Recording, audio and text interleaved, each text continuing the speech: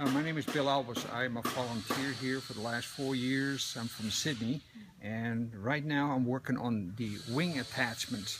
And if you look at this picture here, you'll see this is from an airplane in England. I can refer to this, and I'm working on this part right here. Later on, the wing will be attached to this airplane. And here I got another picture.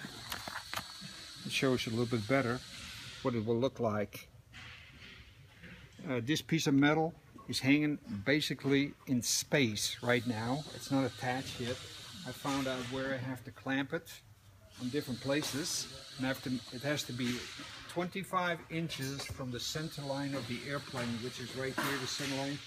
This center of this piece has to be 25 inches from that center line and has to be perfectly vertical.